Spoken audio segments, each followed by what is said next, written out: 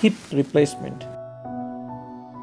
Hip joint consists of two major elements of skeletal system: femoral head, which is upper part of the femur bone, and acetabulum of the pelvis. Hip joint is a ball and socket joint. Ball is head of femur and socket is acetabulum, a part of the pelvis. A total hip replacement is done to replace head of femur and modify socket of the pelvic bone to hold the head of femur bone. Goal is to achieve pain relief and improve function of hip joint. Surgery is called total hip replacement. Involves replacement of femoral head and acetabulum with artificial components called prosthesis. Femoral head is replaced with metal stem, consists of distal ball-like structure and stem of the metal shaft. The diseased acetabulum is restructured with hollow metal prosthesis. Before the surgery, patient will receive intravenous fluid and prophylactic antibiotics. Surgery is performed under general or spinal anesthesia. The surgeon will make skin incision over the hip joint and then carefully separate muscles and ligament to access the hip joint. Once the hip joint is exposed, the surgeon will dislocate the joint and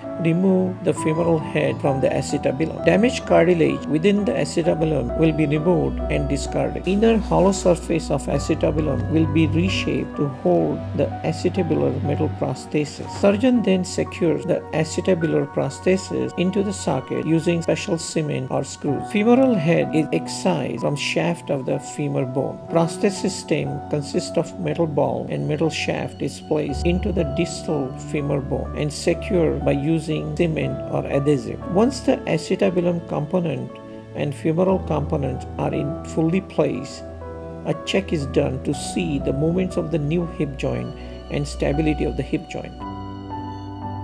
X-ray is used to verify if the joint is properly positioned or not.